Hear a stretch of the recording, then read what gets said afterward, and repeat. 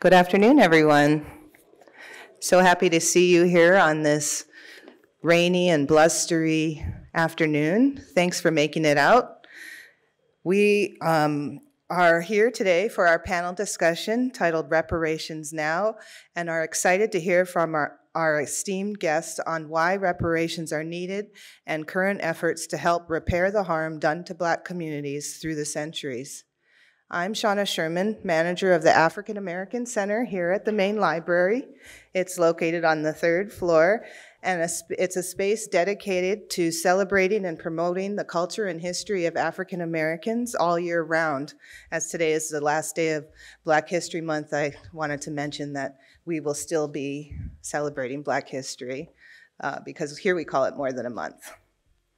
If you haven't visited the space on the 3rd floor, please take time to do so tonight after our program or come back to the main library. We'd love to see you there.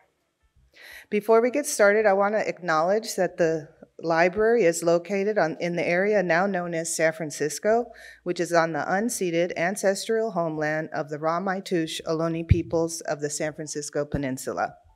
As original peoples of this land, the Ramaytush Ohlone have never ceded, lost, nor forgotten their responsibilities as the caretakers of this place. We recognize that we benefit from living, working, and learning on their traditional homeland. As uninvited guests, we affirm their sovereign rights as First Peoples and wish to pay our respects to the ancestors, elders, and relatives of the Ramaytush community. So we are grateful this afternoon to our partners for this afternoon's program, which is the Africana Studies Department of the College of Ethnic Studies at San Francisco State University. Our moderator for tonight's program is Dr. Tiffany Caesar, a professor there, and before I hand the mic over to her, I'm going to give you a brief introduction. Dr. Caesar calls herself a Black woman's archivist due to her ongoing research on the preservation of transnational Black women leaders and engagement with public history. Queen Mother Moore, Margaret Walker, and Phyllis Nantala. Dr. Caesar was a Mellon Scholar at the Margaret Walker Center and a faculty fellow for the Institute for Social Justice and Race Relations at Jackson State University. In addition, she has written successful grants for the Queen Mother Moore Symposium and the 1973 Phyllis Wheatley Poetry Festival 50th Anniversary Prologue, Community Dialogues on Historical and Literary Methods in Creative Works for the Margaret Walker Center. In continued advocacy of Black people's equality and civil rights, she has also written a children's book called Where is Bobby? In response to police brutality in the United States. A recent publication is a co-authored piece entitled Mothering Dead Bodies, Black Maternal Necropolitics, which is in the Fall 2022 Meridians, Feminism, Race, and Transnational Journalism. Please join me in welcoming Dr. Tiffany Caesar.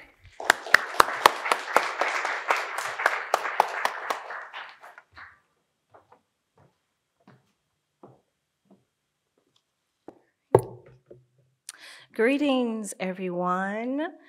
I kind of want to say good morning because I feel like my day is all smushed together, but welcome, welcome, welcome. I am so excited for you all to be here for this very timely discussion. And before I go into my my small presentation and the introduction of our wonderful panelists, I want to shout out to my students from San Francisco State University who came today. And so I will just go ahead and begin. All right. So again, as Ms. Shauna stated, this is our kind of our cumulative event, Reparation Now, and this is a joint program with the African American Center at the San Francisco Public Library, as well as the Africana Studies Department in the College of Ethnic Studies at San Francisco State University. I just want to do a few reminders. As the movements for African American reparation builds across the nation, we discuss the reparation movement and hear from local leaders on how they are working towards solutions to repair the harm done to our Black communities. The discussion provides various perspectives in order to provide the audience with an understanding of the different activities surrounding reparations. Our panelists are political figures, academics, artists, community organizers, as well as mental health providers alike, who are working at different intersections of the reparation movement. We ask that we keep in mind a spirit of unity and collaboration, though ideals may vary from participants as well as audience members. I would like to remind you all, we are here at the library, and here we have so many books, and I just wanted to name a few books on reparations that you can get here. One is From Here to Equality, Reparations for Black Americans in the 21st Century. The other one is Should America Pay? Slavery and the Raging Debate on Reparations, as well as our wonderful panelists have also written numerous articles as well as books on reparations, as well as issues surrounding the Black community. What is reparations? According to the United Nations, reparation refers to measures to redress violations of human rights by providing a range of material and symbolic benefits to victims or their families, as well as affected communities. Reparations must be adequate, effective, prompt, and should be proportional to the gravity of the violation and the harm suffered. And I use this definition aligned with the definition that was in the draft of San Francisco Reparation Plan.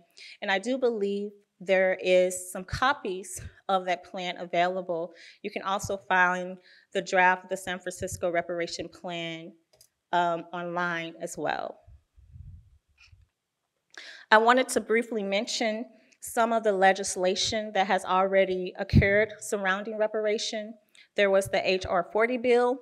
The H.R. 40 bill establishes the commission to study and develop reparation proposals for African Americans. The commission shall examine slavery and discrimination in the colonies and the United States from 1619 to the present and recommend appropriate remedies.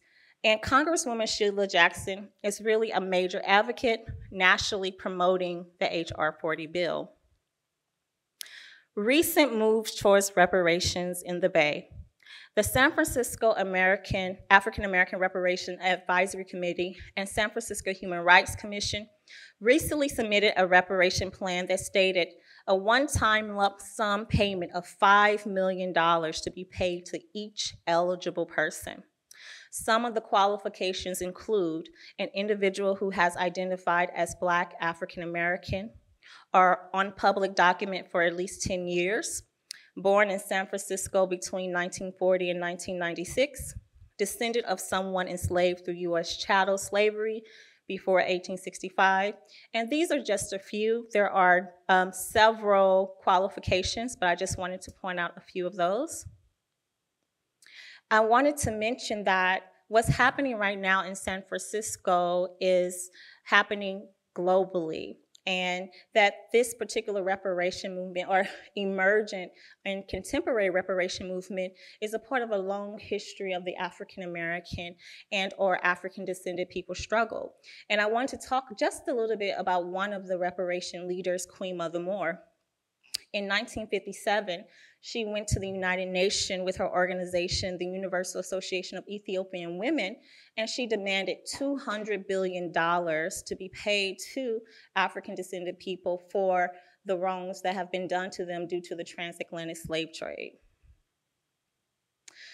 Queen Mother Moore is born in New Iberia, Louisiana, July 27, 1898. She's a member of Marcus Garvey Universal Negro Improvement Association in New Orleans. Marcus Garvey is famous for his Back to Africa and Africa for African slogans. She creates multiple organizations, including the Republic of New Africa, the African American Cultural Foundation, president of the Federation of African People. She is one of the contemporary founders of the reparation movement, and she's also an African liberation leader. So when we talk about reparation today, we're going to be talking about it from a local, national, and international perspective.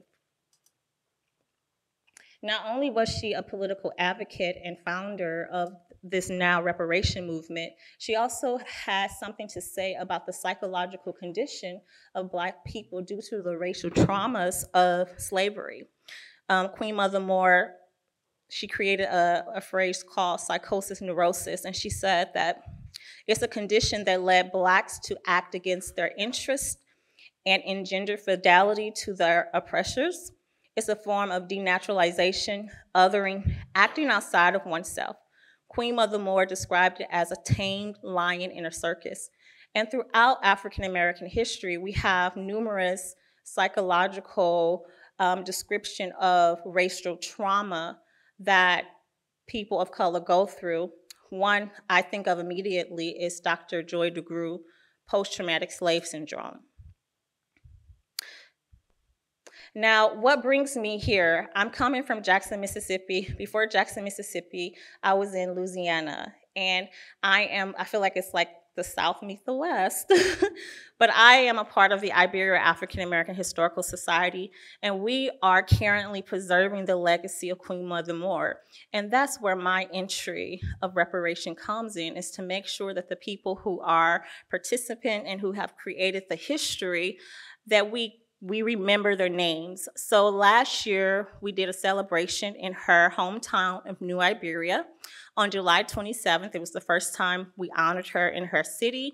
And this summer, we're going to do a marker so that when people come to New Iberia, they know that it was her legacy that contributed towards the reparation movement and the African liberation movement overall. So I just want to show you all just a short video of what the people in the South are doing when it comes to reparation and preservation.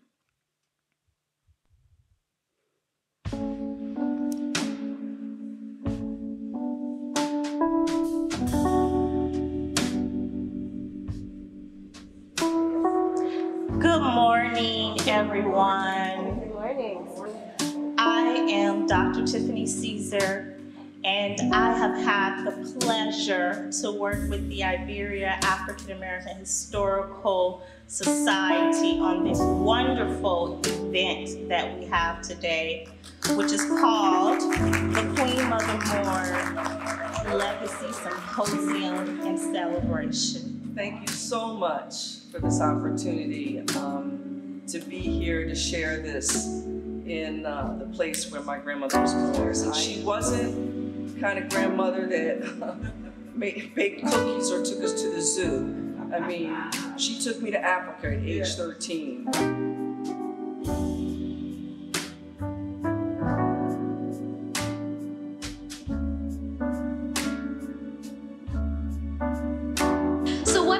Say about Queen Mother Moore and talk about how I got to her is that I like to talk about her as kind of the spider web that holds the Black freedom movement together.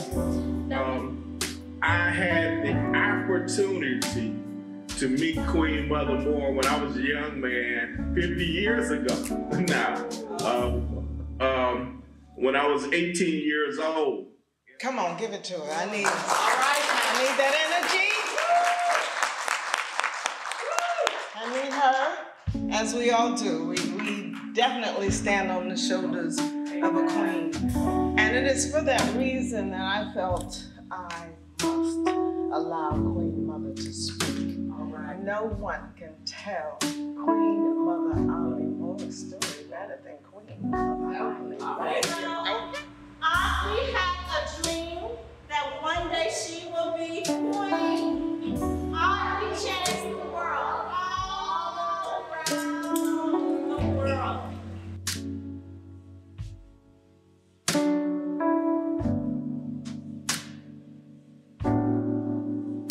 Queen Mother Moore was about the community. It's important for us to stand up in our communities and take control and learn how to be self-sufficient, how to create jobs and opportunities, how to create an economic base. And that's the struggle, but that's the goal right now, to really create an economic engine that could liberate us to create more jobs, more opportunities for the children.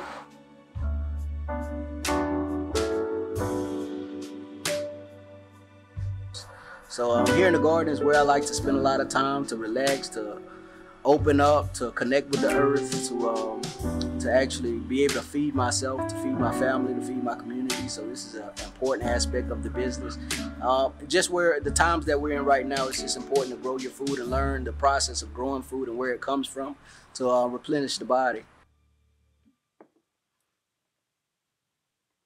Thank you so much for allowing me to share just a little bit of how these discussions are also happening in other places nationally and what other communities are doing, just like San Francisco, to preserve African American culture and to push forward the political movement of reparations.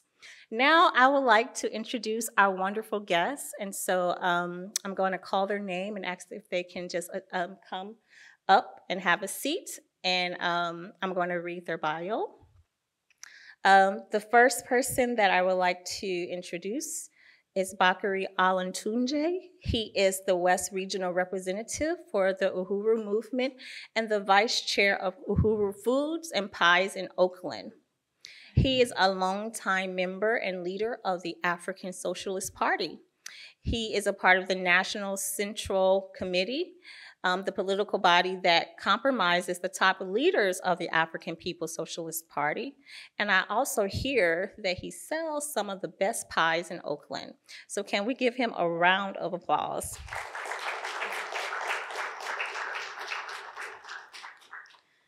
The next person I would like to introduce is Brittni Chicuata. She serves as the Director of Economic Rights and the San Francisco Human Rights Commission. In this capacity, she focuses on policy and programs to build economic equity and uplift economic opportunities to improve quality of life for the most marginalized in San Francisco. Brittni has worked as a policymaker over the last decade, co-writing and co-leading successful campaigns with tangible impact locally and nationally. Can we give her a round of applause? Thank you. The next person I would like to introduce is Dr. Mychal Odom. He's a professor at San Diego State University. His scholarship and community work surrounds the upliftment of the Black community through political organizing and education. He facilitates a podcast called Black Power Talks that profile contemporary social activists, scholars, and artists who are making a revolutionary impact in Africa and the African diaspora. He is a proud father and husband who centers his family as an important part of his life. Can we give him a round of applause? Thank you. The next person we have is Reverend Arnold Townsend. He's a leading advocate for the preservation of Black communities in San Francisco. He has served as a government and community relations consultant, president board of directors at the San Francisco Economic Opportunity Council, commissioner at the San Francisco Election Commission. He also was a member of the Black Student Union and participant in the 1968 student strike in San Francisco State University that led to the current Africana Studies, as well as the College of Ethnic Studies. Last but not least, we have Ross Nyanga, who came here with his beautiful daughter, and he is an African-centered mental health and community worker who focuses on developing community spaces for Black mental wellness. Ross is the founder of the Nyanga Consulting LLC, as well as Intersections of Being a Life Coaching. Ross has worked within the Black Bay Area community as a clinician, advocate, and community builder for over 15 years. Today, Ross partners with multiple Black-owned and operated organizations committed to the improved wellness and health of the Black community in the Oakland Bay Area region. Can we give him a round of applause?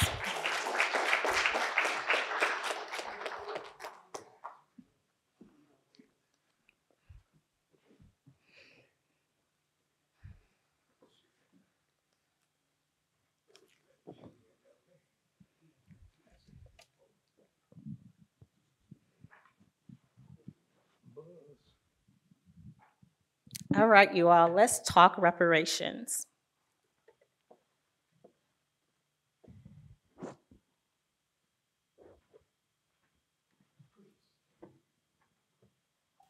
Hello, can you all hear me? Okay, good. All right, so since we are in San Francisco, the Bay Area, the first question I have for Brittni, who helped to create the San Francisco Reparation Draft Plan. And the question is, the San Francisco African American Reparation Advisory Committee just submitted a proposal for reparations. Brittni, can you highlight the key points and the current process in San Francisco? Sure. First, thank you so much for the invitation and for moderating today. And thank you to the San Francisco Public Library for putting on this discussion. I think it's a really wonderful use of public space and public resources. So I'm grateful to Director Lambert and all of the amazing staff here. And also just want to say thank you for uplifting Queen Mother Moore and just like the leadership of Black women in this long history in the fight for reparations, because one of the first legal battles that was won was by Belinda Little, who sued for a pension, but it was essentially reparations after her enslaver died, and she won. And so, you know, we have over 40 documented legal instances when people have sued, whether it's their enslaver or whether it's a government body, for reparations, right? So this is not novel, what we're talking about in San Francisco. I think it's really important to contextualize it in an ongoing history of Black freedom fighting, because a lot of times when we talk about reparations or when we talk about redress, which I love and appreciate that you included that word, it's really about accountability. It's not a handout. It's not a payday. This is, you took a mortgage out on my back, on my ancestors, and as a descendant, I am here claiming what is due to me and what was due actually to my ancestors. And so I think it's just important that we name that this is not, you know, some fallacy. There are examples from women who were involuntarily sterilized in North Carolina to communities in Florida that were devastated by white terrorist mobs, to Japanese who were forcefully and involuntarily interned, including here out of San Francisco, of times when the government has paid reparations. This is not a new conversation. And so the role of the Human Rights Commission and the staff that I work with, we didn't lead the report. We really are support staff to the committee members. So there is a 15-member body that was legislated by Supervisor Shaman Walton to create recommendations in a San Francisco reparations plan. And so there are 111 recommendations that were submitted to the Board of Supervisors, to the Mayor's Office, and to the Human Rights Commission's commissioners, December 23rd, 2022. And the only thing that has gotten a lot of viral press is the one salacious recommendation for a lump sum payment of $5 million to eligible participants. And I think, you know, we want to emphasize that yes, financial compensation is absolutely and rightfully a demand of both the committee and the community members who have been participating in this process for over 18 months. And it is enhanced by a broad contextual statement about the legacy of disinvestment from the city, targeting Black communities, particularly through urban renewal, the legacy of disenfranchisement when it comes to voting, when it comes to education, when it comes to housing opportunities, and just the many ways that the city is on the record saying, when are they going home after we were solicited, after tickets were bought to lure Black people here during World War II for jobs that we formerly weren't allowed to apply for. But once those were vacated by white men who'd gone off to the war, then they needed bodies and Black people came to San Francisco. So I think that the committee is doing the very important work of naming and contextualizing the San Francisco damages that are due to Black people and their descendants who have helped to build the city, who have been invisibilized over time, and who now, you know, don't feel welcome in a city that they helped to create, culturally, artistically, musically, politically. The first Black Studies Department in San Francisco State. And so many freedom fighting movements and so many historic eras led by Black people who have now been erased from that history and from that legacy. Thank you so much. I truly appreciate that all-encompassing response, and just this emphasis on the idea that this is not just about the money, right? It's deeper. It's a long history that we need to compensate for. So thank you. The next question is for everybody. It's when we're talking about reparations, we talk about there's different feelings about what reparation is. So I kind of want to just go down the line and have you all kind of personalize, like, what is reparation to you? Thank you so much, Dr. Caesar, for this presentation, and thank you so much for Shauna for having us here at this library. Such a beautiful place here, and I really appreciate what Brittni just said to open things up. That I feel reparations is a revolutionary demand. It's not just about a monetary value, because how can we quantify in monetary value the lives of African people who've been lost, the millions of African people who lost their lives on a boat ride over here, the ones who have been worked to death to build the economy that we are presently part of now. And so we cannot quantify that, but that's not to say that we don't deserve repair, that we don't deserve reparations, which we do.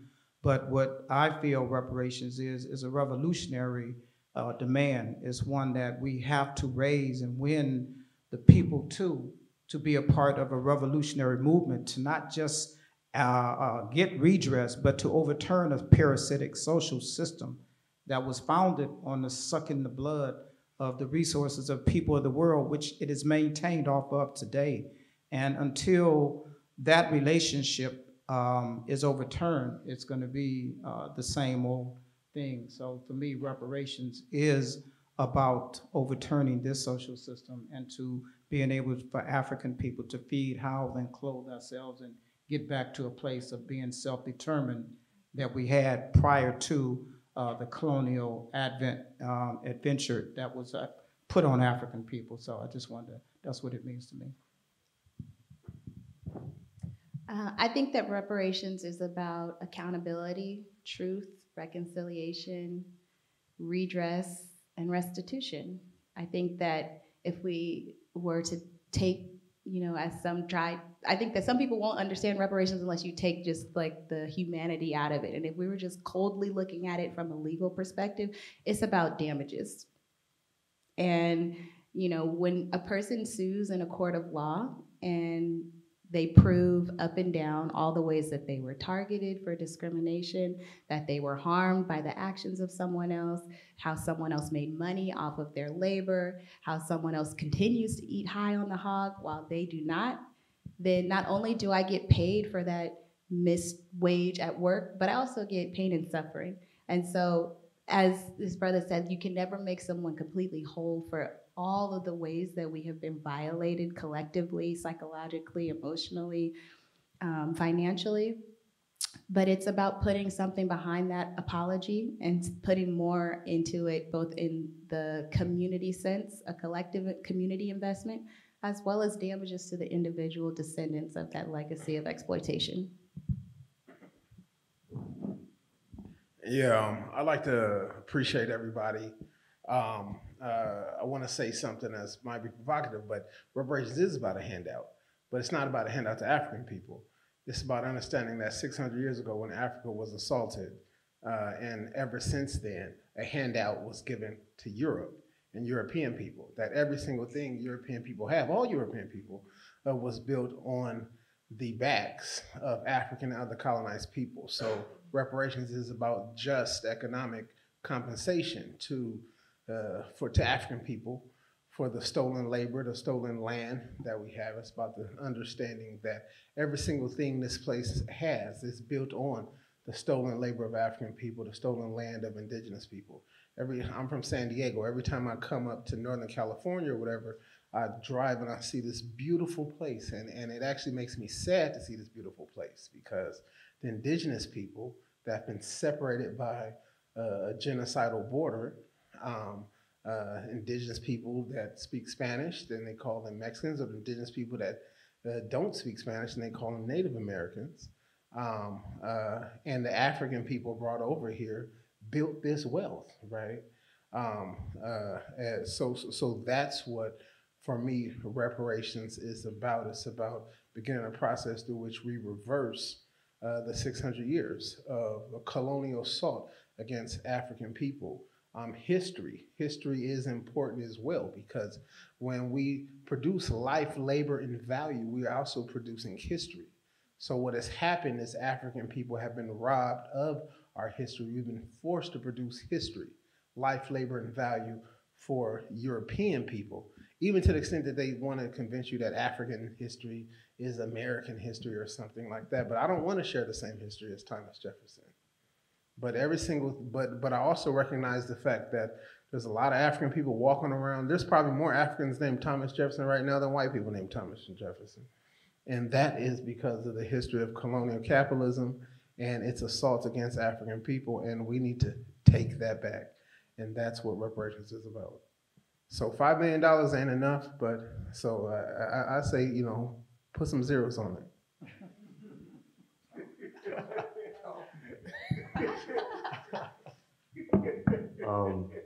Let me just say, it's hard to build off of everything that everyone has already said.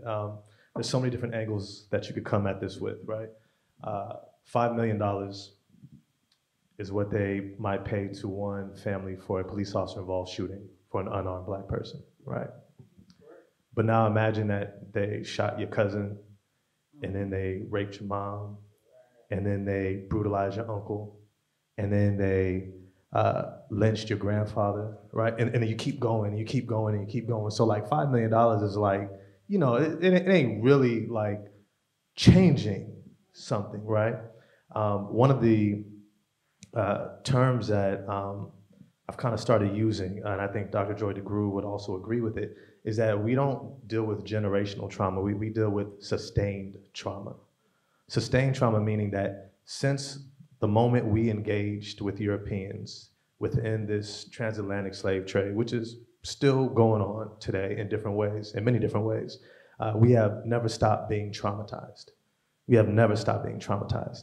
And what's interesting in the field of psychology, there's this really sad experiment that they did with this dog in a cage. And they basically put it on 2 different panels. And what they would do is they would shock one panel and observe how it behaved. And then it would move to the other side of the cage, and they would shock that side. And they would up the shock to higher and higher levels. And then they got to a point where they would shock both sides and see what it did. Some of you might think the dog went crazy and just wigged out. It didn't. It froze and it stayed still. And it just took the pain. And they would keep amplifying and amplifying and amplifying, and it just took it. Now, when you understand that the field of psychology was actually heavily funded by the United States government in the early 1900s to understand how they could socially control masses of people coming from different cultures and ways of being, some of the things that they learned from was how do they impact our minds to the point where we freeze, where we become more docile and susceptible to influence and being told what to do. And so much of what we experience today is a continuation of the early research. Like, it's hard to believe that our country researched how to oppress us more, right? Invested heavily into understanding how to oppress us, and then carries it out every single day. There's a reason why when things start to go a certain way in the United States, they begin to publicize police officer-involved shootings, right?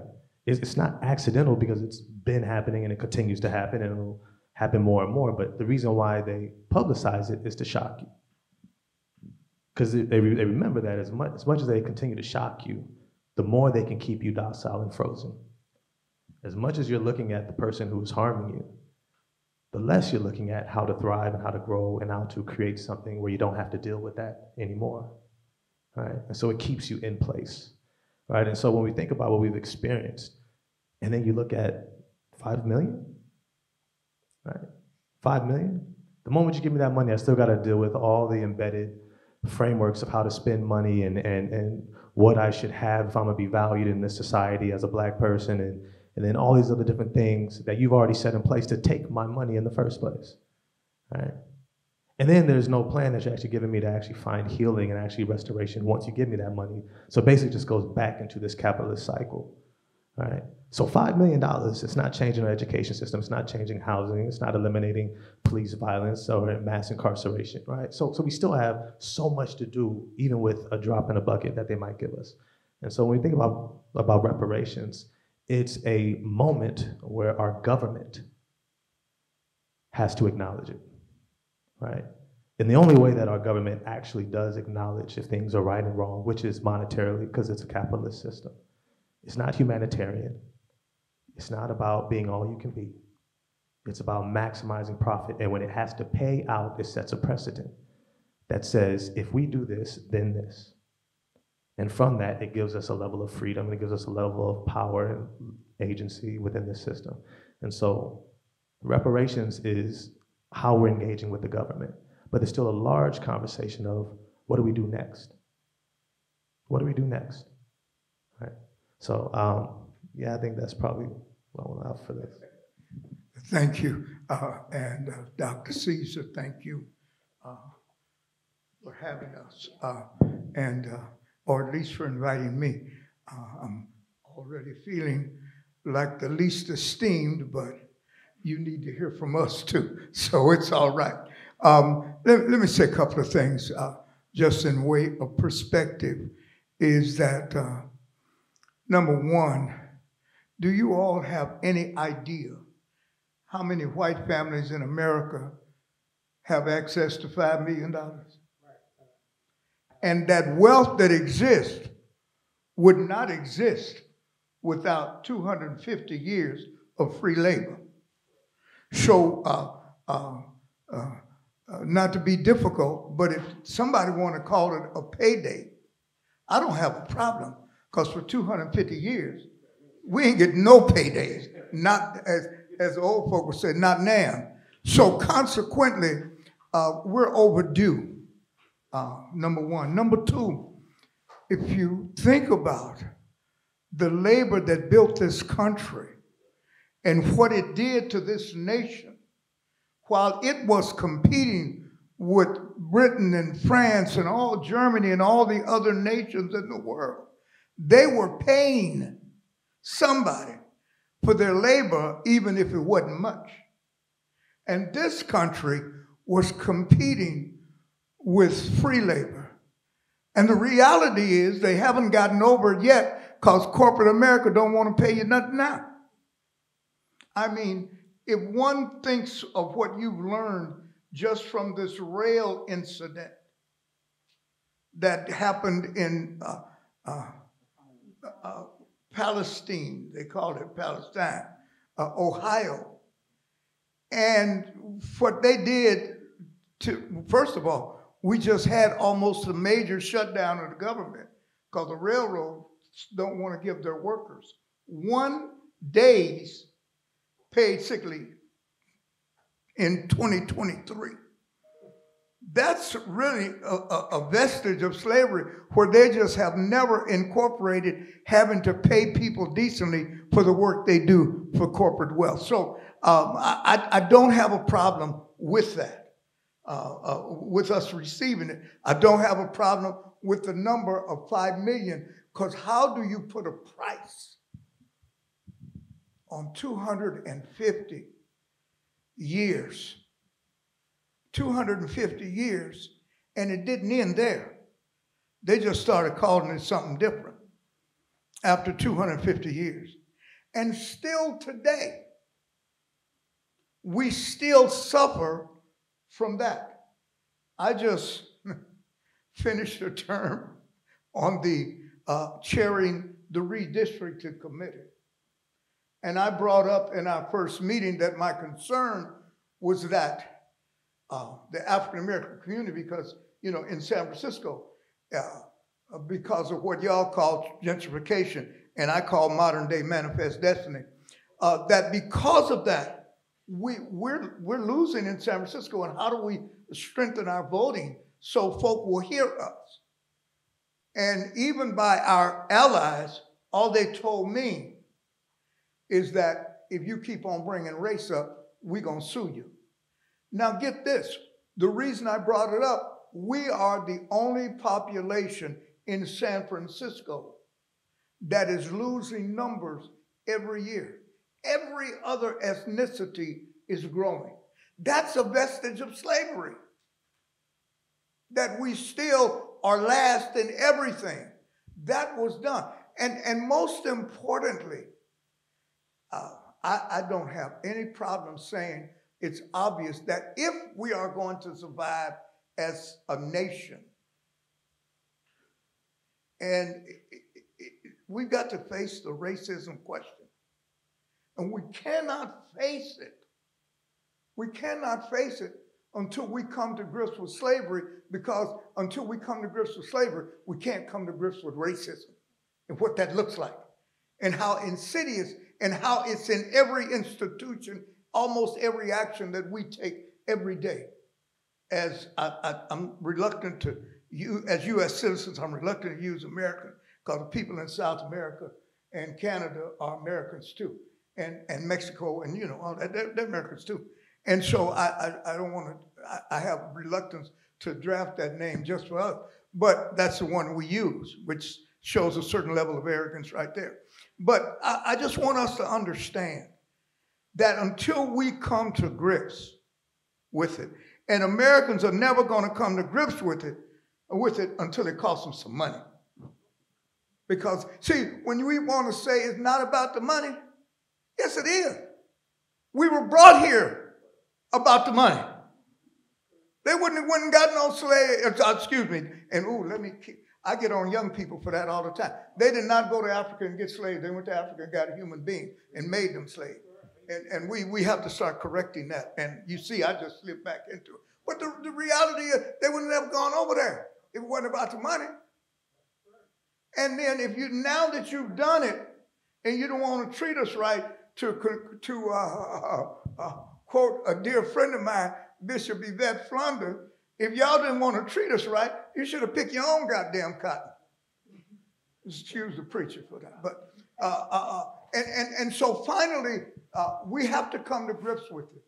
We have to face it, discuss it, and white people got to quit faking that they so damn sensitive.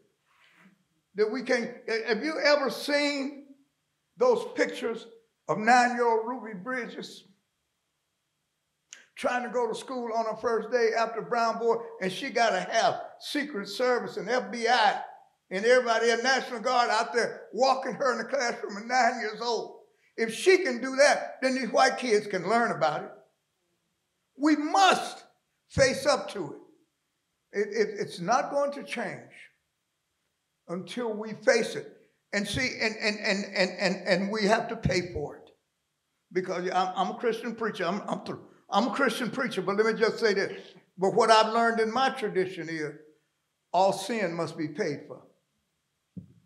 Thank you so much. I appreciate it. I mean, so much great just commentary on just the varied views, you know, and the core of reparation. I would like to ask Dr. Odom, he wanted to respond. And then just one more thing. If I just want to add to what you're going to say, I'm just going to throw that question in is,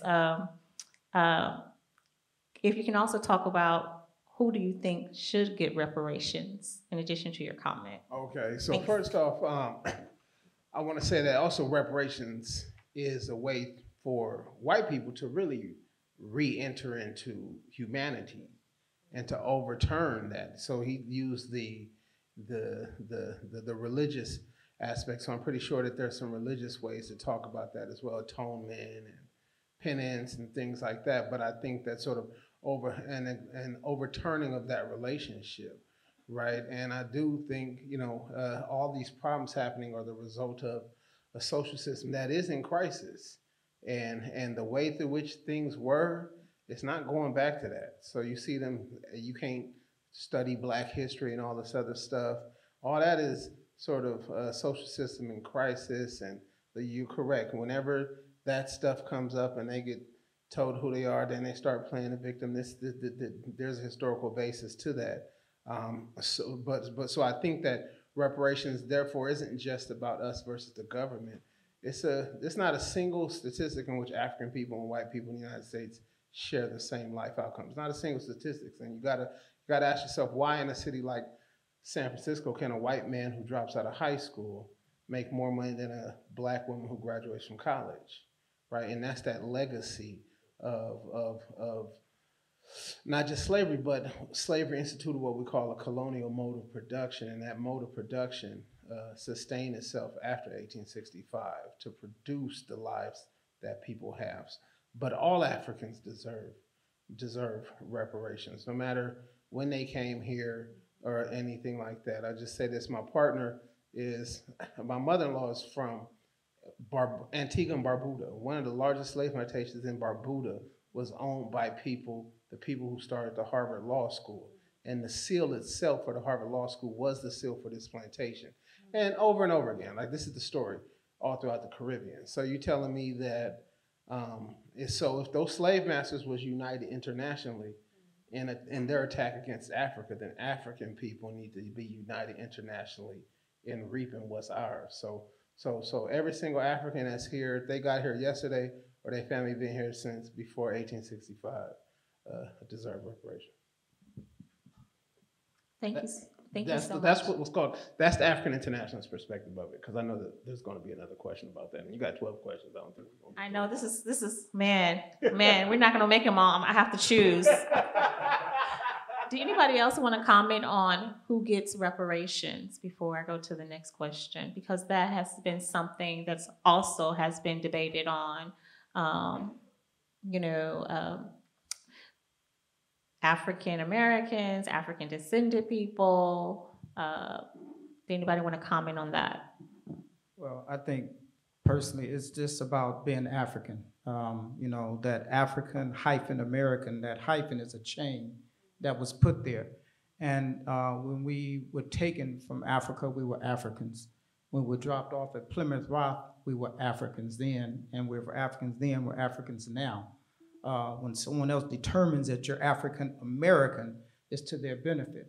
But we're Africans then, we're Africans now. So African people ourselves represent a whole nation, and we're all over the planet in every time zone.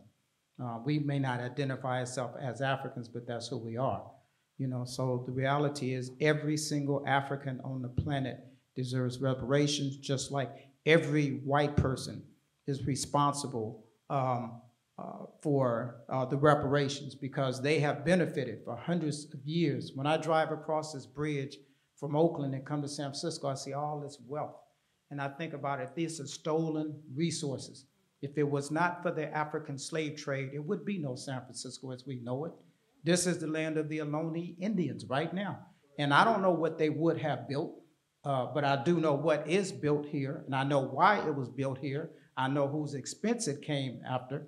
So the reality is every African on the planet is due reparations, and it's just reparations at that. You're talking about repair, you're talking about repayment. And the thing is, this system here, this parasitic social system called capitalism, which is a colonial concoction, has to go. It cannot the slave and the slave master cannot peacefully coexist. And that is why the slave themselves must organize to overturn a vicious, foul social system that cannot justify itself in the eyes of real people in the real world in real time. So, Uhuru. Thank you so much. I do want to just let the audience know that we will have time for question and answers. So if you have a question, if you think of a question, please hold it. We're going to have you speak as well. So Bakari, thank you so much for this explanation that reparations for all people who are African. I want us to kind of get into Oakland because we are in San Francisco, but we do have some representatives from Oakland. And so my question is, can you talk about the assassination of the Black Panther member Bobby Hutton and how that and other activities led to the Bobby Hutton Free Clinic?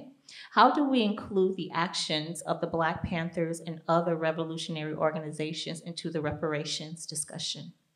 Thank you for asking that question. Bobby Hutton was a 14-year-old young African who joined the Black Panther Party at that age. It was 3 years later, on April 6, 1968, 2 days after Martin Luther King was murdered in Memphis, Tennessee. that Bobby Hutton was murdered in Oakland, California, by the U.S. government. And it was part of the COINTELPRO, or the counterintelligence program that some of you may know of. And it was direct attack on the African liberation movement then. And this was not an aberrancy in the history of African people fighting for freedom. The same FBI was first integrated in the 1920s, 100 years ago, to infiltrate the organization of Marcus Garvey, the United Negro Improvement Association. They integrated the FBI, which was an all-white organization, brought the first Negro into the FBI to infiltrate Marcus Garvey organization. And there's a long history of United States government intervention into trying to overturn genuine struggles for self-determination, not just of African people, but for colonized peoples around the world. But just getting back to the question of that, so Bobby Hutton was murdered on April 6, 1968. And we know the history of the Black Panther Party. They literally did not exist but for a few years on the ground in Oakland. Unlike the Uhuru Movement that I'm a member of, the African People's Socialist Party, we've been on the ground in Oakland for 40 or more years, building economic development, fighting for social justice for the African community. But the Panthers have a legacy that we've taken on. Huey Newton, who was one of the founders of the Black Panther Party, was at the Uhuru House and stated himself, you may not have the Black Panther newspaper, but you have the burning spear. You may not have the Black Panther Party, but you have the Uhuru Movement. And Uhuru means freedom in Swahili. So they haven't done anything by destroying one organization. And what we've done in Oakland, we built the Bobby Hutton African People's Freedom Clinic. We named it after Bobby Hutton. We had a 27-foot motor vehicle that we converted into a health clinic. I was a nurse who worked at Highland Hospital, and I was one of the workers on that vehicle. Well, we went into 6-9 Village in East Oakland. We went into West Oakland, into the communities there, the poor impoverished communities. We offered free healthcare services. We were doing fantastic work before the city government of Oakland shut us down. And then they put their own red, white, and blue flag-waving healthcare after they shut ours down, did it for a few months, and then shut it down altogether. So the reality is we have to recognize who Bobby Hutton was. And Bobby Hutton was a freedom fighter.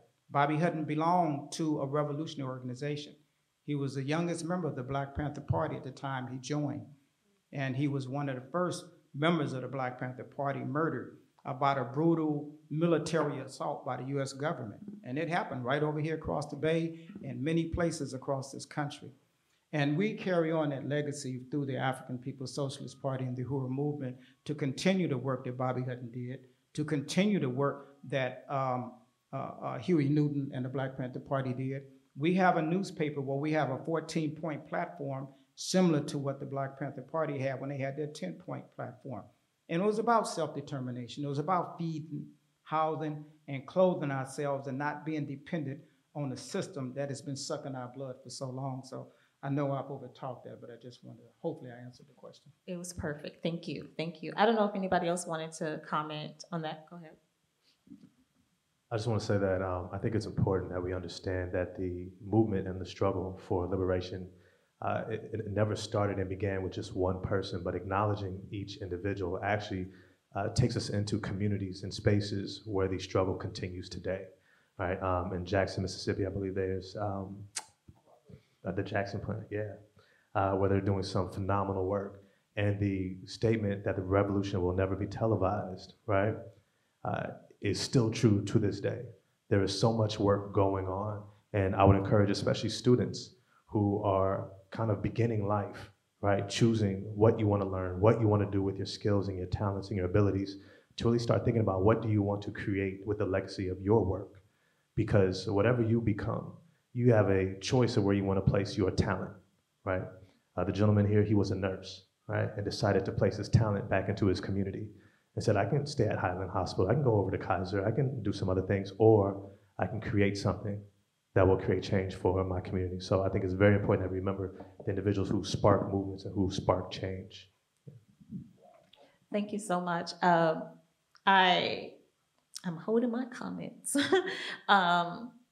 Because of what Bakari said about this idea of self-determination and people within Oakland creating spaces for Black people, right? Self-sustaining spaces, right? But also this legacy within American history in which when Black people create organizations and institutions, they are destroyed, right? And or whole cities are destroyed. So one of my students asked this question, and I felt like it was relevant just due to the comments that you all said.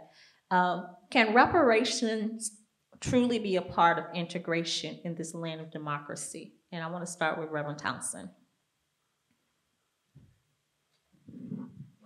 That's a real interesting question, only because we've been talking about reparations.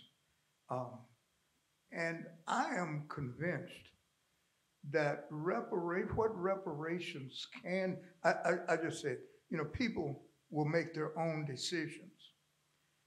But if reparations is only going to facilitate folk buying bling, number one, that's their business of what they do with their money.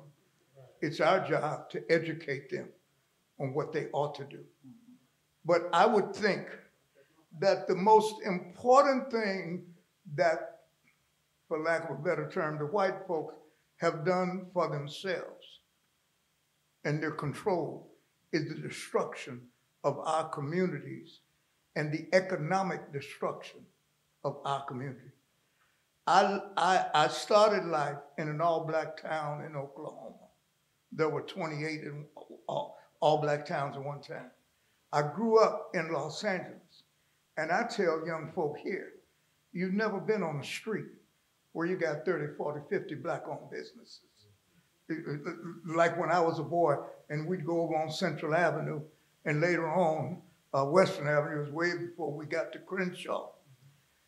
One of the dangers for us is that if you looked at our community, what has been destroyed through urban renewal and these kinds of things are what I call our watering holes.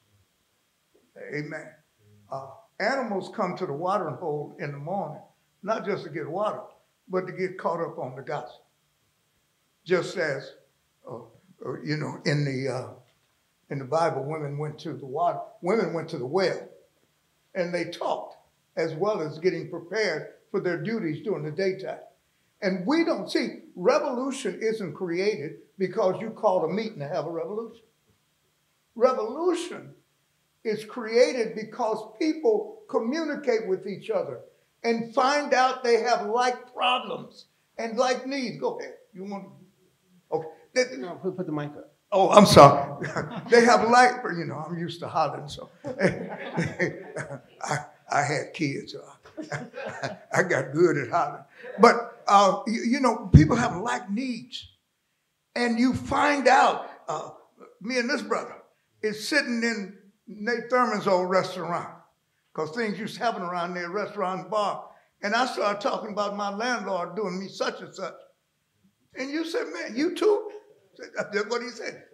And then brothers over there, sisters over there, and they here hustling, And they said, wait a minute, my landlord doing the same way. We got something going here. And now we start discussing it.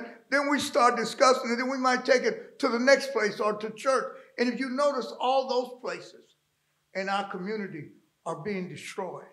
So what reparations can do, I told somebody, if you're going to buy bling, if you're going to buy a new car, just make sure you buy them from a brother or sister. That's all. I ain't mad at that, because we've got to rebuild our communities.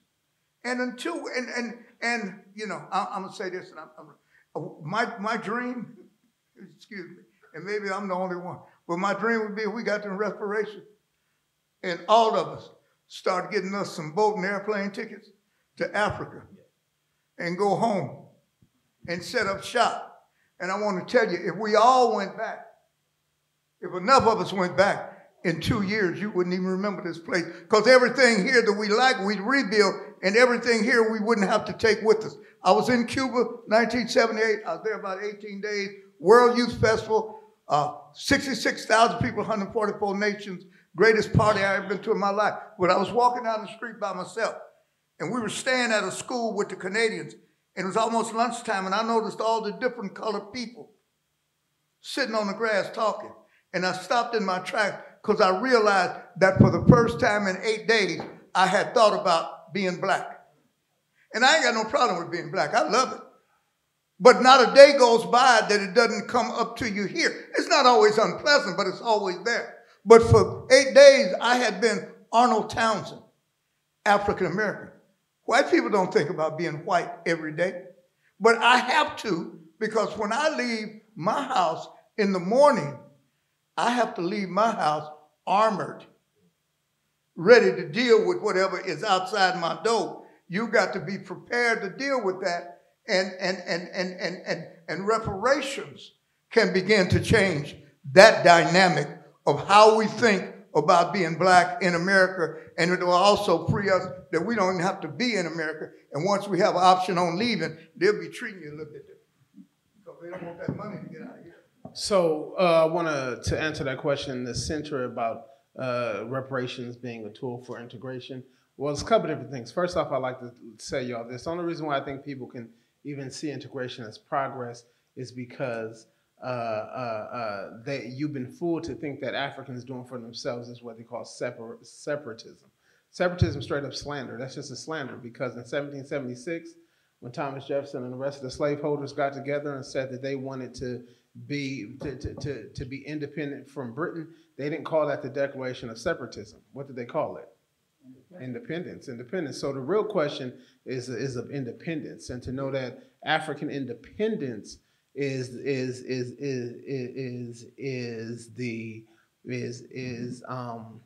opposite of integration. So that's the important thing. The question is, can reparations advance our cause for independence? So the next thing I'll say is that, remember, the social system is in crisis, right? First thing happens when a social system is in crisis, the ruling class can't rule in the same old way like they used to. So y'all have to understand that. So what happens when a social system is in crisis is the ruling class is going to try to solve the problem for itself as well. So in that situation, yes, they might try to use reparations to solve the problem of the ruling class and allowing certain elements of our group to integrate into their society, but that is against independence, right? That is to take us off the track of independence. The goal here is to utilize the struggle for reparations as well as other democratic rights that we must have as African people to push forward our cause for independence.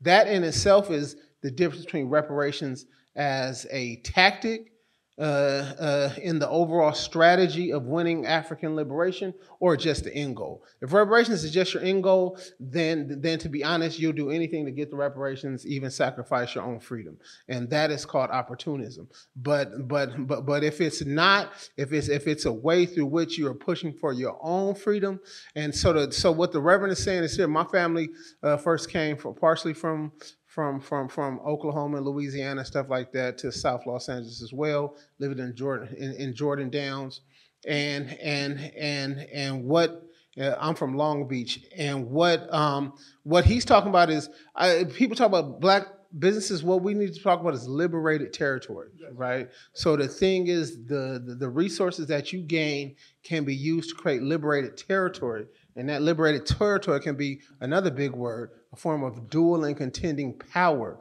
So that's what Bakari represents. Bakari represents an organization that is dual and contending power. The Uhuru House been there for 40 plus years on MacArthur Boulevard in Oakland from a struggle against local powers, right? So that is liberated territory, organized and gained through struggle.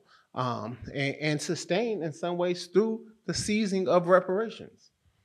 If I can jump in, I really like what you're saying. The words that jumped out to me are power and independence. And so what I would challenge this student to take a step back from is You know, when I hear the word integration, I bristle, because that to me is overlaying a white standard of civilized.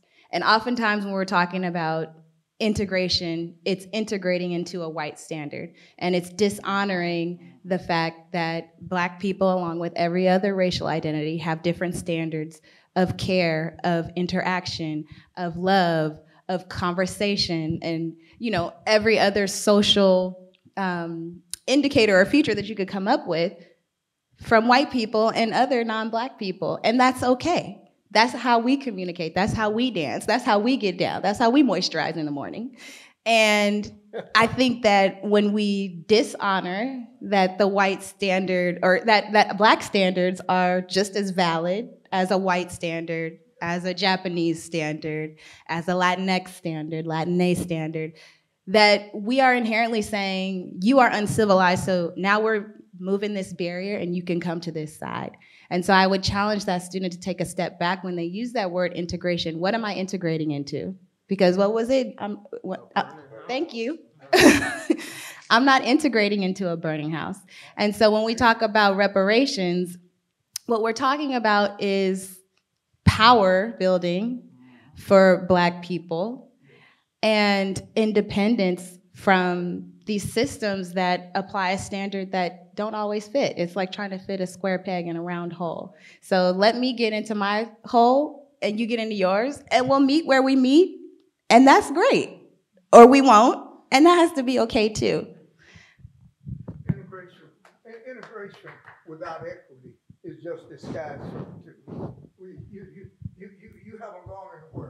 And when it comes to economics and education, integration, the worst thing ever happened to us.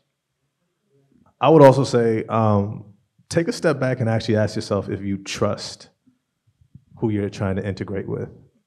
Like, ask yourself, like, and not from an intellectual capacity, but like in your body. Do you trust the community that you're trying to integrate with?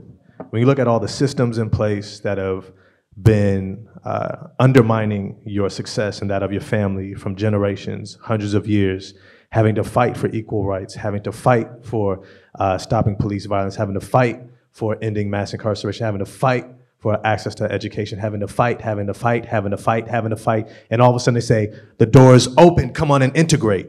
Do you trust who you're walking through that door with? And I think that that's something that we really have to take a step back and think about. Because as the brother was saying, going to Africa, getting outside of this country's walls, I went 4 days without seeing a white person. 4 days, not one. It changed my life. And when I realized I could walk around as a human being and not have to fight, not have to see a police car drive by and wonder if they're gonna stop and look my way, right? I can walk into a store and they're not looking at me and thinking suspiciously, having to read body language and faces.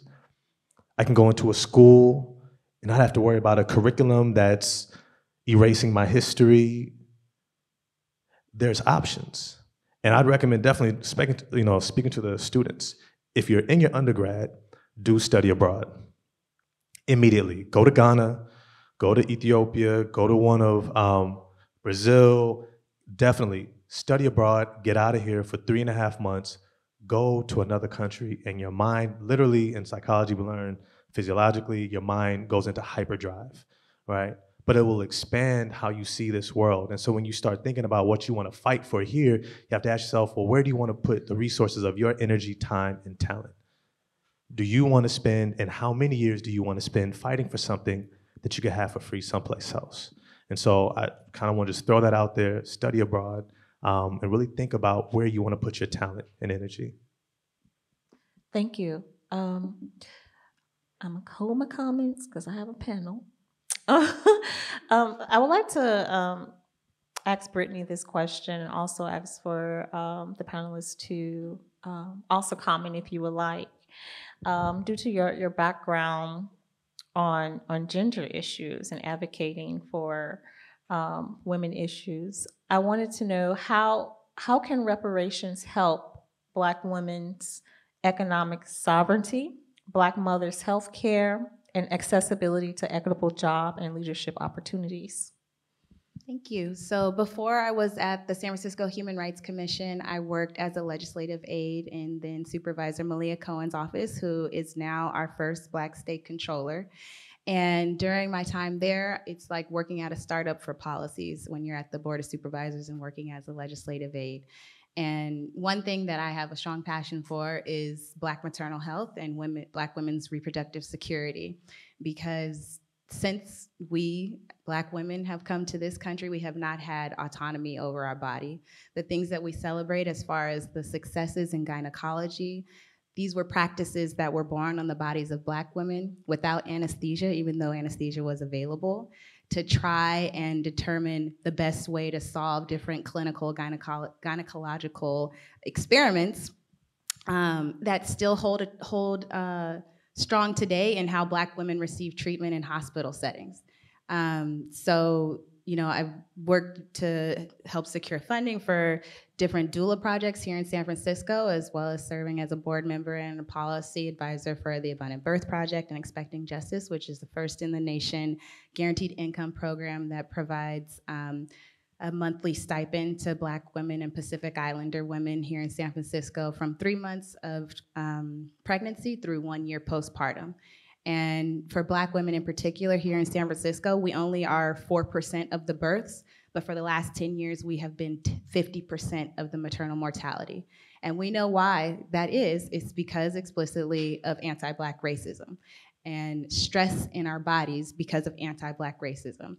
Yes, there are employment disparities, economic disparities, but the qualifying factor across income for Black women, it doesn't matter, as you were saying, whether or not you have a college, master's, PhD, JD, or no degree, Black women have the same outcomes across income level. So the ways that I see reparations being an opportunity for having an impact for gender justice and women's economic sovereignty is, one, looking at I think that we were very innovative during COVID, right? So we increased the working families stipends, tax stipends that families were getting. We looked at how, at least in San Francisco, we looked at how single parent households were accessing internet. Was it the children at home who were sharing one computer while the parent was at work and they were taking care of one another? And we tried to be really flexible and secure and nimble in how we distributed funding. We also paid for hotel stipends for women experiencing domestic violence so that they could have extended stays and not be sheltering in place with their abusers. And so I think that reparations is one way to look at some of those more immediate lessons. But then again, like we were saying at the top of it, looking at the way that Black women have led throughout, whether we're talking about the Black Panther Party or in the 1500s, to challenge white supremacy in this country, to fight for and elbow for our space in this conversation. So I think, the decolonization or survival programs that the Black Panther Party provide a great example of one way that women were really at the forefront, feeding children, walking them across the street to ensure that they weren't being hit by cars, and then using education as one tool to decolonize, this internalized racism. One of the most powerful things I think of the Black Panther Party was just the social shift. Even if you weren't a member of the party, you stopped perming your hair, you started dressing differently, and you had a different pride that you were able to articulate. And so I think that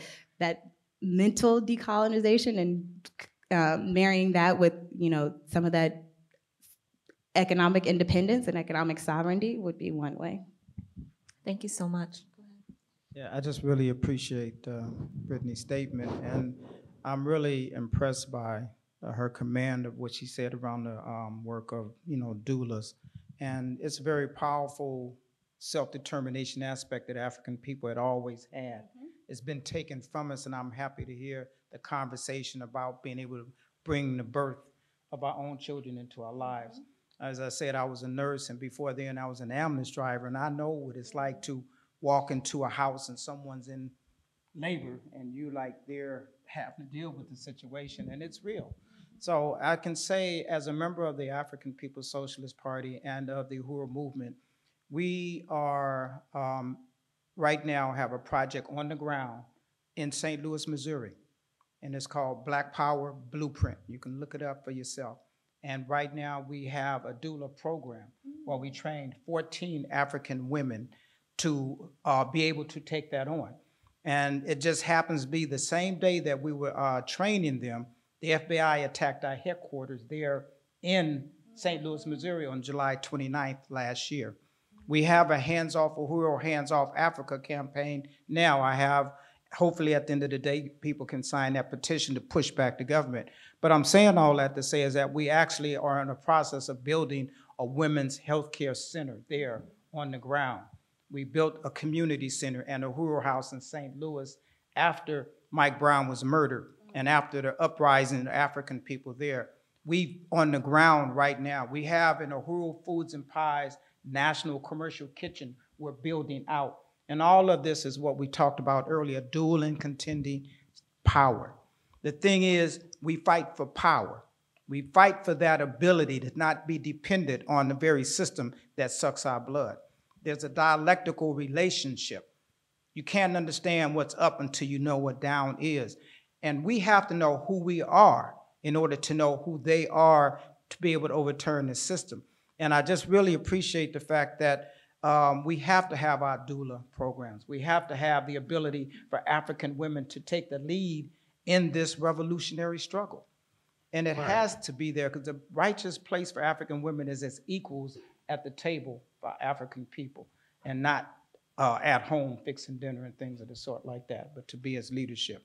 Right. Professor Caesar is raised part of her life in Missouri. And it's important to note that in Missouri is where the African People's Socialist Party was attacked on the day that they had the African Doula program. In St. Louis, Missouri, so many Black children die every single year from that they could fill 15 kindergarten classrooms. That's how many Black babies die every single year. So what this means is that the attack against African women is central to the attack against African people. We talk about the theft of life, labor, and value, right? The reason why I mentioned St. Louis as well is because of there it was Dred Scott and Harriet Scott.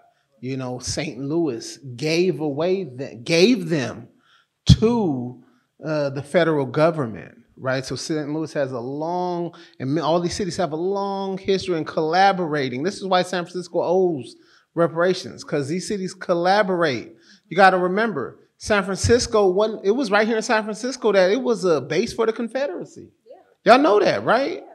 You know, so everyone think, Malcolm said anybody live below Canada live in the South. San Francisco was a Confederate town. Alcatraz was a Confederate base. I know this stuff. I'm a historian. So right. So the thing is that there was a lady named Celia Slave. Go look this up, because not a single case in which African women, the rape of African women, ever went punished. No. Not a single case. But there's a case named Celia Slave. She was outside of St. Louis. And for over 10 years, she had been raped by her slave master. She killed the slave master. They put her to death.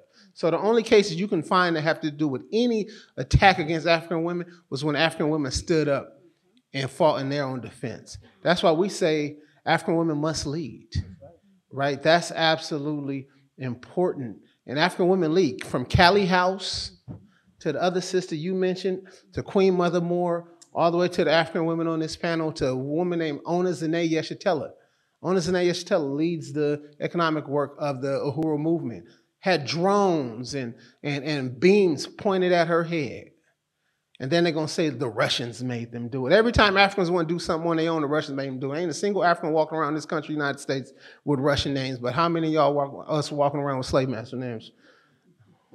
But to that point about our names, you know, and the colonization of Black bodies and Black women's bodies in particular, the United States changed British law and what was customary to make it such that your lineage was not about your paternity. Mm-hmm. It was about whether or not your matrilineal. Yeah. So exactly. So before white folks came to the United States, your inheritance and your status was related to your paternal side. But in order to uphold slavery in the United States, they changed the rules. So if your mother was enslaved, then you were enslaved, and you were not entitled to any inheritance. So not only did that make the status of all children born to Black women mean that they were enslaved, but it essentially allowed and endorsed the raping and assault of Black women. And when we talk about midwifery, Black midwives were brought to the United States to help give birth to the nation, to ensure that Black babies survived initially. And then in the 70s, they flipped the switch and essentially bastardized midwifery as a practice, but particularly attacked Black midwifery and said that, you're working with outdated or uncivilized strategies. You can't be doing this. It's unsafe. It's unhealthy. Even though their outcomes and rate of life, infant mortality were much lower than what was happening in the hospitals that we were just allowed to give birth in. Because when my grandmother was born outside of Greenville, she wasn't born in a hospital, not necessarily because my grandmother didn't want to, but because she wasn't allowed to. So the line is ever moving, right? When it's fitting essentially a capitalist end. That's also because law is merely the opinion of the ruling class. Right? So law is just merely the opinion of the ruling class. That's what we have to understand. Nat Turner was put to death. Celia were put to death for what was right, but that's because the killing and the rape and enslavement of African peoples was legal, right? So I think that's precisely what you said. So law is merely the opinion of the ruling class. Yes, that's correct. So and breaking away from slavery was illegal. Exactly. Was illegal. Exactly. And I think one of the most significant things we have to be aware of, and this is real important because it leads to, you all are always putting stuff on social media about Karens. The idea of Karens, especially when it applies to Black people, is historical. Because, number one, first thing white folks want to tell you is my folks never owned slaves. Well, that may be true, but every white person had complete authority over every Black person. And if I'm walking down the boardwalk and it's muddy off the boardwalk and I see a white person coming towards me, I better not stop and ask them if they own slaves. I better get down in that mud and let them walk in the boardwalk. That's number one. Number two, after about 1854, when they passed the Fugitive Slave Act, you used to escape, you was free. But after Millard Fillmore, which I always find significant because the Fillmore district here in San Francisco, when Millard Fillmore was the president, they passed the Fugitive Slave Act. And that's when they put all the white folk in it. Because now, if you saw a Black person and you either knew or should know that they could be an escaped slave, you were supposed to call the police, which the first police in this country was there to hire, was slave catchers. Because crime and all law-abiding and all that was done by constables and sheriffs and marshals, not by police. Police just went out and caught slaves. So to treat us the way they do is in their professional DNA. So, but what happened after the Fugitive Slave Act was passed, you had to turn slaves in, or you could go to jail. So therefore, and frequently there was a reward, so that helped. But so therefore, understanding where we've come to now, and everybody is in on it. So quit trying to, one of the most dangerous things the white folk do, and I'm through, is that they keep trying to say they wasn't a part of it, or it wasn't that bad. And I'm only saying this because I think y'all will find it funny. Somebody had on my Twitter thing, was it this morning? No, last night. They said to me, was every slave owner mean and vicious? What about the kind ones? And my response was, when you attach slave owner to your name, kindness is kind of out the window. After that, You can't talk about being a kind slave owner. George Washington had a cook, George, who was the best cook ever. All the heads of state of Europe raved over his cooking, and they treated him good as a slave. And one day, all the white folk had to go somewhere, so they left George in charge because George was cool. They treated George, and they all left. They still looking for George. When they left, George left. Yeah. And they treated him, they couldn't believe. Because self-determination, independence should control your every thought and your every action.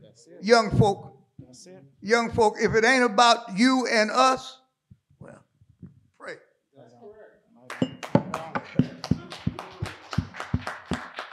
Yo, I love that. Also try to think of it in like a very real kind of circumstance.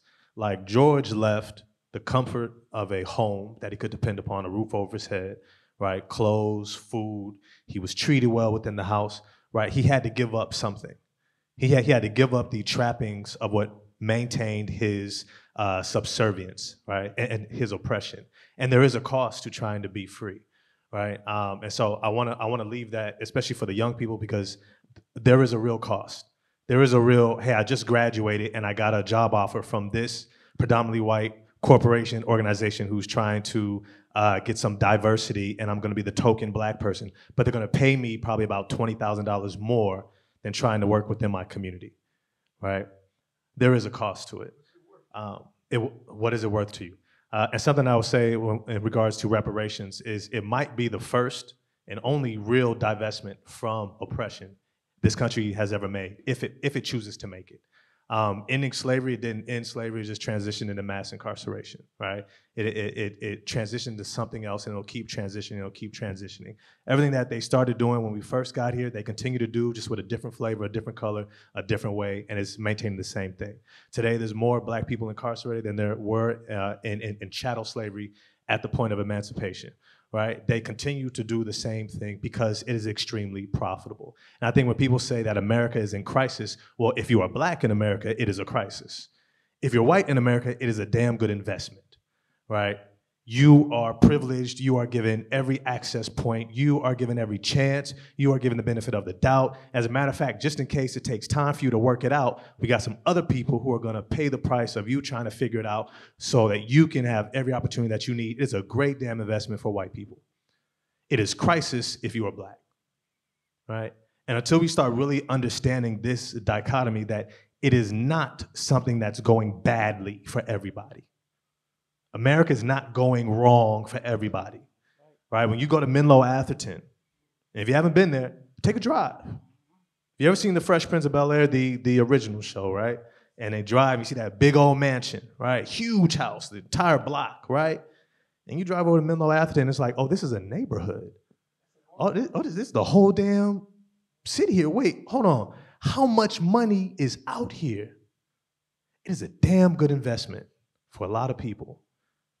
And so when we start having this argument, we have to understand, like, when we're talking to somebody, especially who doesn't look like us, and we're saying, hey, we've got to change this, we've got to change this, understand that your reality is not everybody's reality. And that is why you have to understand the importance of acknowledging your uniqueness, your blackness, right? Your experience, your history, self-education, right? Self-empowerment, and understanding that it is not about integration, right? It's about liberation. It's about independence. It's about freedom, right? Thank you so much. Can we give our panelists a round of applause? I just feel like they just made my job really easy because they really just opened the conversation. Now, Ms. Shauna Sherman has the mic, and we would love to give the audience a time to ask questions to our wonderful panelists. So. Thank you so much for sharing your passion. I took a look at the reparations report, and it not only has the $5 million per person, but it also has mental health conditions, and it also has health, setting of clinics. It has recommendations to SFDSD for setting up Black studies. So it has a lot. And what I'm concerned about is in that reparations report too, it says there have been other reports, and basically they sit on the shelf. And what I get frustrated with is we have to ask permission for money. And that's how this reparations is going to happen, is we have to get money from somewhere. And I'm tired of asking permission for money. I worked, I want to speak to the students here. I worked in a corporation, and about 3 years ago, the corporation started to give money to develop schools, to help schools with low income. And I told one of the high-level senior vice presidents, I'm tired of waiting for. I said, this is for kindergarten. We got to make changes now. I remember 30 years ago it was the same thing. We're going to invest, and it just doesn't. I guess what I'm saying is I want to make things happen quicker, but I don't know how. And how are we going to fund this wonderful reparations report? Well, the difference is it has to be that report has to be attached to a mass movement, right? In 1982, the African People's Socialist Party held something called the First World Tribunal for Reparations to African People in the U.S. This was in Brooklyn, New York. For 12 consecutive years, they held these tribunals, and then the most recent one was in the early 2000s as well. Queen Mother Moore was a member of the organization they created to take reparations out into the world, which is called the African National Reparations Organization, ANRO. Queen Mother Moore was a part of that. So the thing is, but that reparations tribunal was done with the express interest of making it a popular demand, taking it out to the people, no longer simply being a legal, judicial, legislative thing, HR 40, all that stuff, cool. But the thing is, once it grips the masses, it becomes a material force, right? So it's got to be, forums like this have to be held all around the city. Even going to the white community, you got to let the people know, look, if you don't like what's going on, this is your way to get behind the right side of history. So it's got to be taken out into the people. So the African People's Socialist Party created something called the African People's Solidarity Committee. When all the way back in the 1970s, when there was the Grateful Dead, they follow the Grateful Dead and sell cookies all over the country. Exactly. And bring that money back for development in the African community. White people working behind the lines. This is what Malcolm X said, and Omali Yeshitela, the leader of the African People's Socialist Party, put this into work with the African People's Solidarity people, white people fighting for reparations, right? So the thing is not just in that black community here, because if it's just in the black community, it's going to fail, right? Everybody got to see how their freedom is tied into African people getting free. That's what it is. And so you got to take it back. You got to win your whole community to it. That's how it's going to be real. Get in it, man. I can say this, that we all know America has never expressed the love for black folks that they should have. And I am very convinced that during the time I was at San Francisco State during the student strike, I went to jail 3 times. And I believe there's 2 reasons they didn't kill us out there, because they sure wanted to. We fought the police every day. Number 1, the community came out, the black community. Right. The mothers, them saints like Mary Helen Rogers, Eloise Westbrook, Carmen Johnson. These are names that in Fillmore and Baby Hunter's Point, we know, because they were saints to us. They came out. Even Ron Dellums and Cecil Williams and Dr. Carter, they came out and got arrested, number 1. Number 2, white students who supported us formed a white strike support committee. And they were on the picket line and fighting the police. Because the statute of limitations passed. My friend that used to own the Sweetwater over in Mill Valley, some of y'all know that. Some of you older people might. And a club over in Mill Valley. First day I ever saw him in my life, he had a little old police hung up and was wearing him out. So we became friends. I figured he was a good guy to make friends. But the point I'm saying is, because people get involved, things happen. And here's what right-thinking white people have to understand. Reparations is your fight too. Bringing parity and health to this country is the only thing that's going to save the country. Because I'm a firm believer. It ain't going to go on like this forever. The world will not stand for it. So thank you, for reading the report. And I just wanted to back up, and I know that I was remiss in not thanking Shauna earlier. Thank you so much, Shauna, for your amazing organization. Really appreciate you. And thank you also, I want to shout out Naomi Jukes for her work here at the library as a racial equity manager. So one, thank you for reading the report, because we can't say that everyone who is giving an opinion on the San Francisco reparations plan has read the report.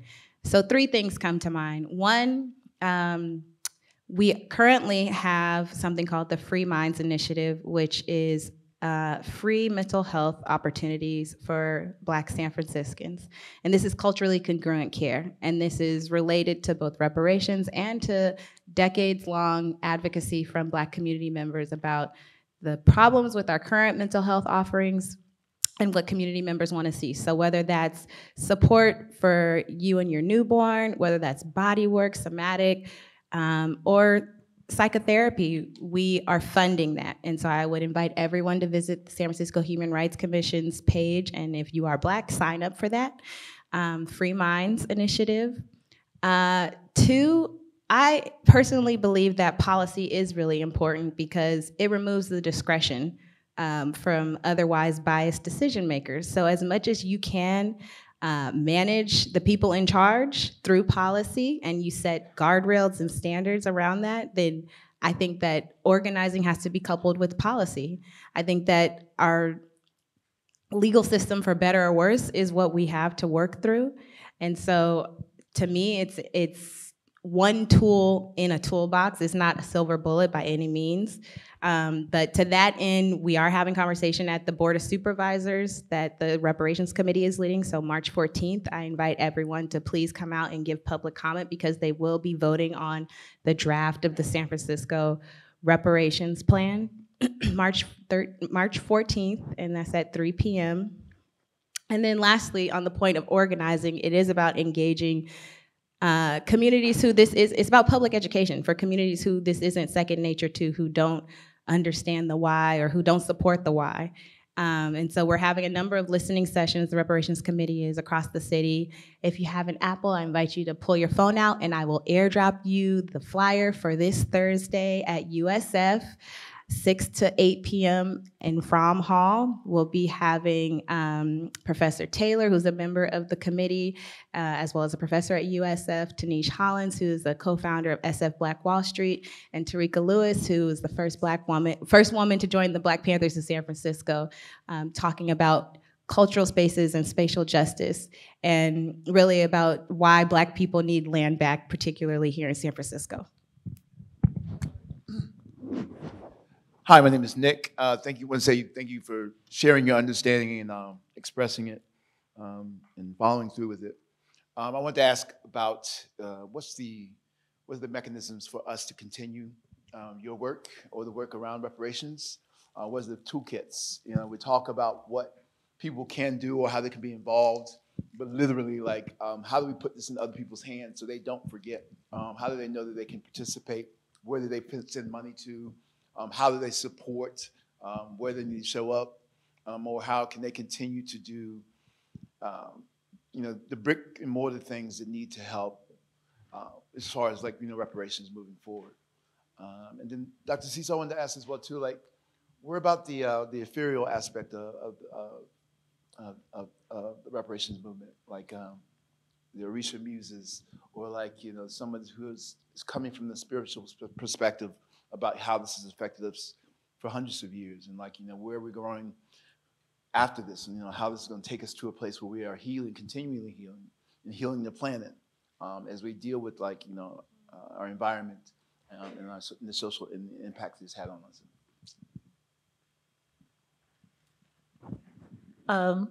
So I can ask the second question. I know the first question was a toolkit, and I think someone wanted to mention about the toolkits and how do we get it to the hands of the community. But as far as like the spiritual aspect of reparations, I look at it as a beginning.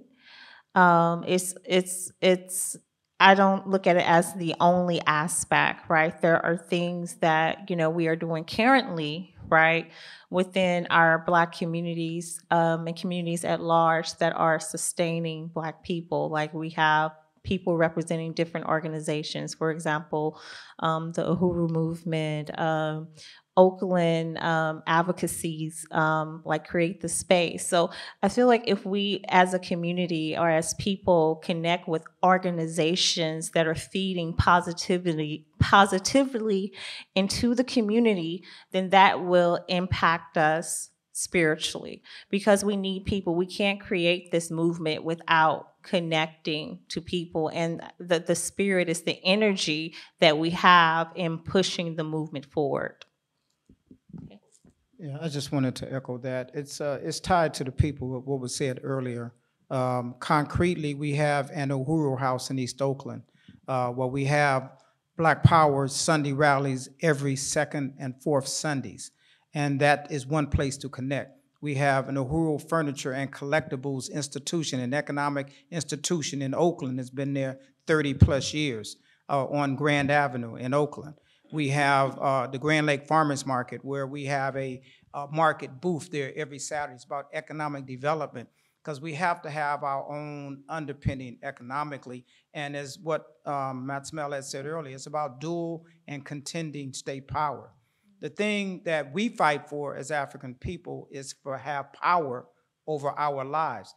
When everything else said and done, it's power. That is what we fight for, is to have power over our lives and not be dependent on those who have the power over us. And we know how they got the power. What we must do is find ways to build that power, and we cannot do it without going to the masses of our people. And that is connecting with them at the community center, at the economic institutions, or wherever people are. If we go to people's knocking on doors to get them to join the organization or support the organization, we have to connect with real people on the ground. And that's the thing that's gonna make change, is power. And that is why in this economy, a handful of people control 90% of the media. And they want to keep you deaf and dumb in terms of every news source. Everything you hear about is Ukraine, support for Ukraine, but you don't hear the other side of the story. So the reality is we have to go to the people, and we have to connect to the people. And I just wanted to end one thing I just had to say, as the African People's Socialist Party, the question of reparations is real. We have on our point 11 of our 14-point platform, I just want to read briefly. We want the U.S. and the international European ruling class and states to pay Africa and African people for the centuries of genocide, oppression, and enslavement of our people. We believe that the U.S. and European civilization were born from and are presently maintained by the horrendous theft of human and material resources, is responsible for the present underpopulation and underdevelopment of Africa, her people, and the political servitude and impoverishment, the cultural discontinuity and disintegration of African people throughout the world. We believe that Africa and African people are due reparations, just economic compensation, billions of dollars which must be paid to the Organization of African Unity or any legitimate international organization of African people for equitable distribution for the development of Africa. We also believe that reparations must be distributed to the various independent African states dispersed throughout the world and to the legitimate representatives of African people forcibly dispersed throughout the world who have not yet won liberation. And that's gonna come through organization, and it's gonna come through understanding this system is in its last days, and we gotta put it out its misery through organization. Thank you so much. Can we give our panelists another round of applause? I really would like to extend the conversation, but we are under a time constraint. So please follow up with all of our speakers on what to do next, right? And just look up different things online and follow up on the things that we kind of threw at you all during this panel. I would like to give the mic to Ms. Shauna Sherman to close the program. Thank you, everybody, for coming. Just really quick, you can follow what's happening in San Francisco at sfreparations.org. And I want to give one more hand to our panelists. And thank you for coming.